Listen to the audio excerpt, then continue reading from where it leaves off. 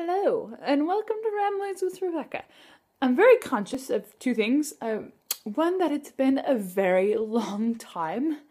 Sorry. And two, that it's been very rambly. Which of course is part of the point, but we've been more or less lacking in themes.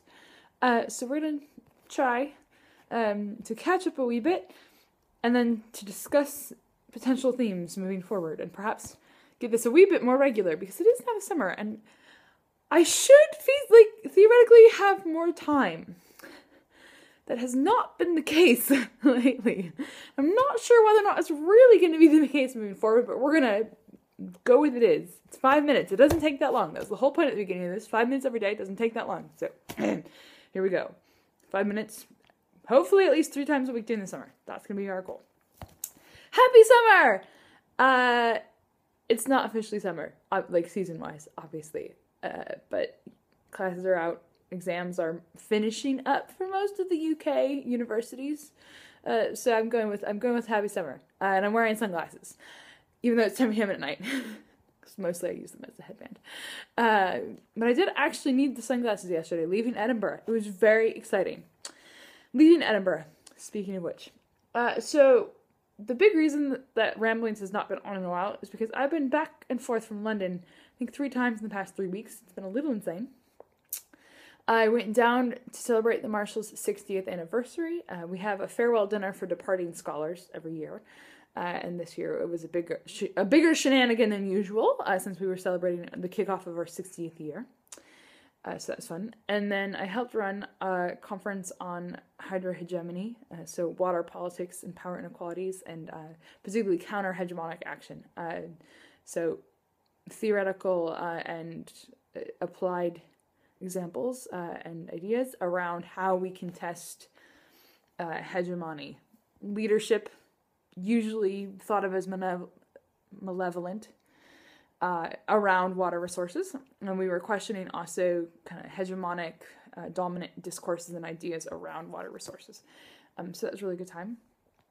And out of that coming lots of working papers and presentations, and I'll be helping take lead on a big proceedings document, and all kinds of ideas sparked and whatnot. And then I was also simultaneously hosting some people in Edinburgh who then came down to London, and so I squired them about in both cities. It was really fun to see them. But, being a tourist takes time. Vacation is really hard work. Craziness. Then I came back up and worked, except that then I got pink eye. Very minor pink eye, but enough that no one wanted to see me on camera for 2 days. So lack of ramblings going on. And then I turned it back around and went to London to see Garrett's show. My Marshall mate starred as the seducer in The Baker's Wife, a lesser-known musical by the same guy, Schwartz, who wrote Wicked. Well-known song from it, though, is, bird. Hold on. Kind of bird. Meadowlark. There we go. Meadowlark. Really, really beautiful. You should all listen to that because it's a gorgeous song.